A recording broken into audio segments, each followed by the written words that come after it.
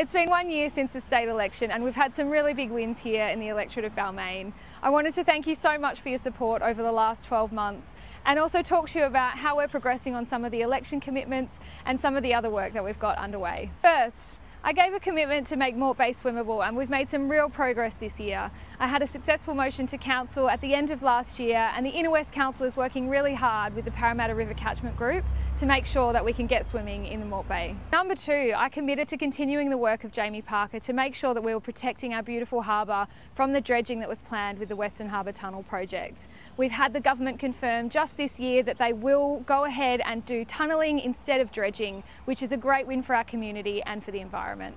Thirdly, the Greens will always stand with our community to protect our precious public housing, and I've been so proud to stand alongside activists and advocates in making sure that Franklyn Street public housing in Glebe has been saved from demolition. Number four, I made a commitment to get this government to filter the stacks, and one of the first things that I did in New South Wales Parliament was move a motion to get this done. I've also secured a commitment from the New South Wales Chief Scientist, and they're looking at it right now, the impacts of road traffic pollution, and we will use this to continue to push the government to get those stacks filtered. On top of all these election commitments, I've also been working with so many wonderful organisations and people across our community to make this little part of Sydney a better place to live.